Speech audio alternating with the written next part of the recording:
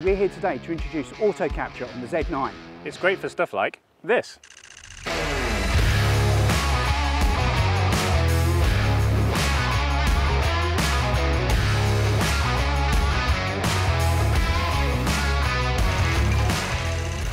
Firmware 4 for the Z9 is here. It includes auto capture. We've been shooting stills with auto capture with amazing results. We'll show you how to set it up so you can get those results as well. The way that we see auto capture working for photographers in the real world is that there's two main use cases. Really, if you have one main camera and then a second camera and you're just a single photographer on your own, you could use auto capture with that second camera to capture something that allows you to then go and shoot something completely different. What we've been doing is setting a camera up and then going and shooting a second still and having that first auto capture camera running stills or video, and in this instance, stills. The second major use case for auto capture is the ability to place the camera in a position that you wouldn't want to be or can't be when the action happens. And that just really allows you to get a different shot or a unique shot that maybe no one else has got before. Over the past 2 days, we've been shooting with auto capture and using it with a number of different subjects. We've got everything from mountain biking to wakeboarding as well. And we just want to show you those examples and talk you through the setup process to make sure that when you want to use auto capture, you know what all the different settings and options do. So we're just going to take you through how to set up auto capture for stills. So first off, we'll press the menu button. We will go into the photo shooting menu. I'll go down to auto capture. And let's have a look at the options that we've got. The first thing we can do is select user presets. This enables you to create up to 5 user presets where you can store your favorite auto capture settings. So that's how you'd set up a preset. Let's go in and configure auto capture to start recording a sequence. So after pressing the start button, you get this menu. We have options here for the capture criteria. This is how auto capture is going to trigger. You can trigger on motion, you can trigger on subject detection, or you can set auto capture to trigger at a set distance when the action starts. So let's look at motion. So by setting motion here, we toggle that on or off. You can do this all by touchscreen if you enable the touchscreen settings as well on your Z9. The speed criteria here, if we press the OK button, we can go in here, you can see using your front and rear command dials, we can change the speed setting and the subject size. This enables you to customize how fast or slow you want auto capture to react and the size of the subject you want it to react to. 1 being the slowest, 5 being the fastest. So one of the other things we can configure here is the direction that the subject is moving in. So by configuring the direction, we can tell the camera to look for motion in only certain directions, which is really, really useful if you know what is going to happen. If you've enabled the touchscreen settings on your camera, we can now mask out an area where we don't want auto capture to look at. So just by touching the back of your screen here, we can mask out blocks. So anything that comes up in red here is masked out. So the camera will not react to subjects in those areas. We now move to recording time.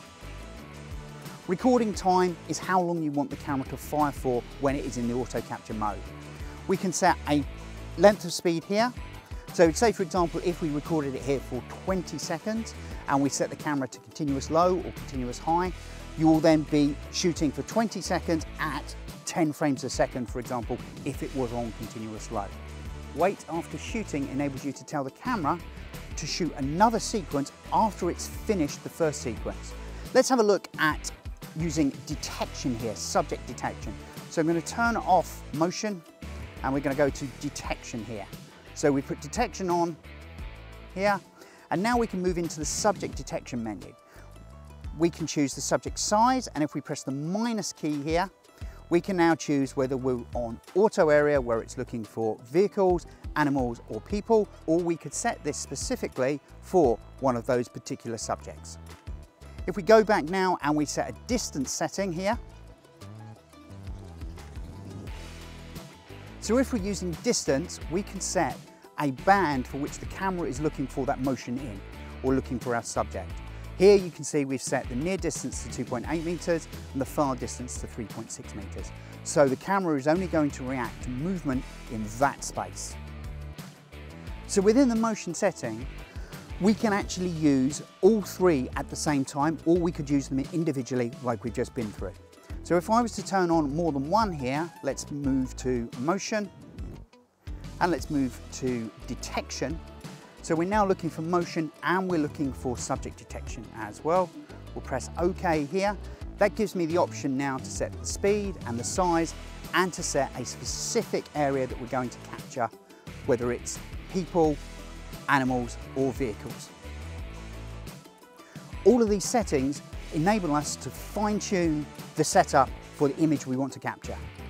Once you've finished setting up auto capture like this and you have the required settings dialed in, press the I button or touch on next here and you now go onto the start and end screen.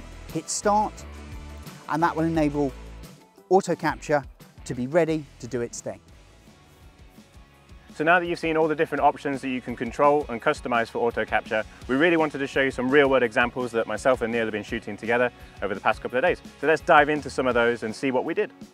For the first mountain bike example, we're here in a very tight channel at the top of a hill, and we want to use the use case of allowing the camera in auto capture to capture stills, and then using a second camera that's handheld in a different position to shoot through the entire range of a single run.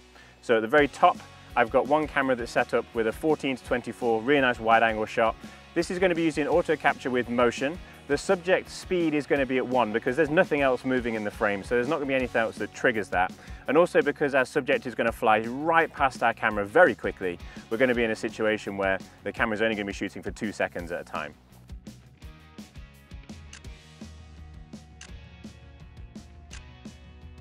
So further down the run, I set up a camera, same settings as Ricci was using. So we're using the speed of 1 there to capture the rider as he came down the run.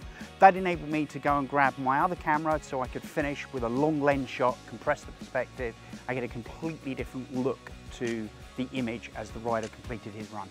It's also probably worth mentioning that all of that's kind of happening at the same time. So you might see it individually as we're showing you these shots on the back of the camera, but that was one single run that at most was like over in 5 seconds really. So it's not like you could do lots of multiple runs and position yourself in every single point. Auto capture allowed us to shoot that relatively quickly in one single go, which I think was amazing. And we got 3 angles on it as well. Yeah, Two of the places where it was really difficult to stand and really difficult when the riders were coming past, we just wouldn't want to be there. Especially with all the dust and everything, yeah, for sure. Oh, yeah. For sure.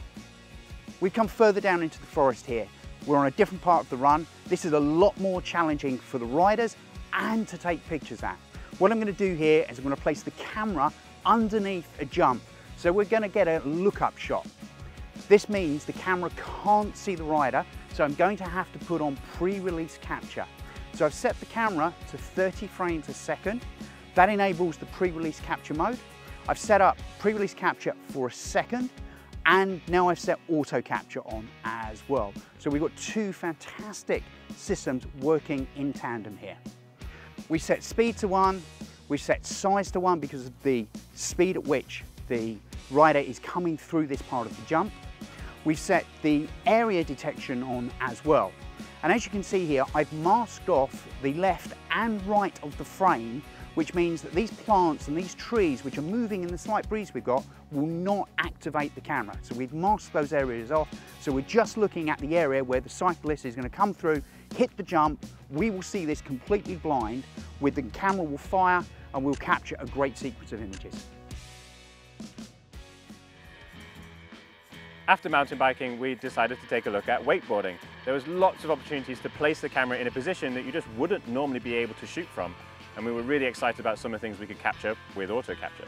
For this first wakeboard location, the camera is rigged to a pylon in the lake. The wakeboarders will be carving past this camera at high speed. Now the big problem is that we had movement in the water, and if you kept your speed setting to a relatively low speed setting, then the movement in the water would trigger the auto capture.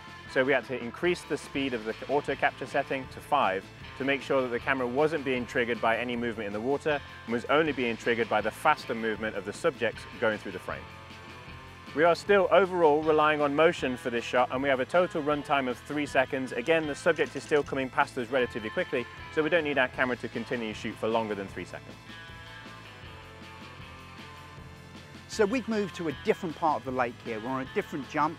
doing a completely different shot. We've changed the lens here, gone to 100-400. This gives me the opportunity to compress the shot as the wakeboarders come across the kicker off the jump there. So this is going to look really, really good.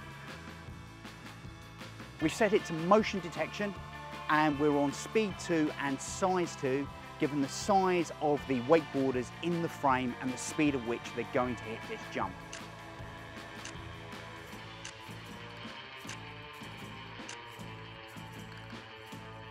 So after leaving auto capture running, this has freed me up to go and stand in another position on the lake.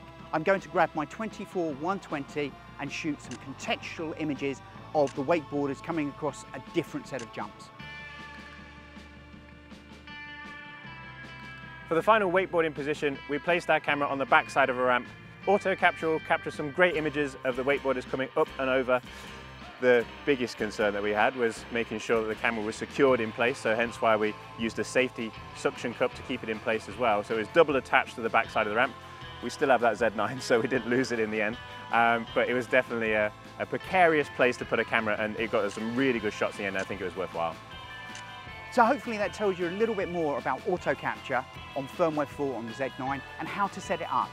So this allows you to be more creative with your photography and go off and shoot from different angles and different perspectives while auto capture is capturing the images where you left it.